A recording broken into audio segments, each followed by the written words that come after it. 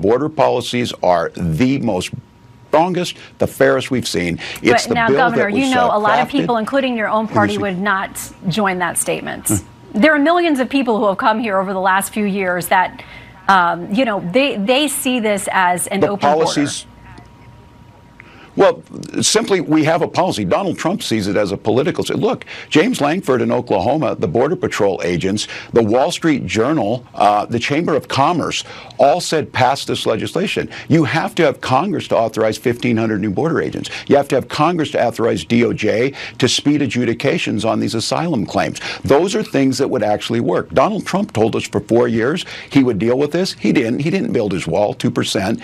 Mexico didn't pay for it. This is a real bill that has bipartisan support. It has the experts on board, and it starts to tackle these issues. And we don't have to resort to demonizing people. We don't have to resort to making up or crafting stories, as Senator Vance said he did. Those things were not happening in Springfield, but it doesn't mean that we can't pass a piece of legislation to strengthen our border. That's what Kamala Harris is talking about. Well, She's talking Governor, about solving the problem. That piece of legislation does include the wall that you guys have been so, you've disparaged that. I mean, the Vice President has as well, so I don't know if she really intends to move forward with that. But it was negotiated by 3 or 4 senators, and many Republicans came out against it long before President Trump indicated he didn't like it either.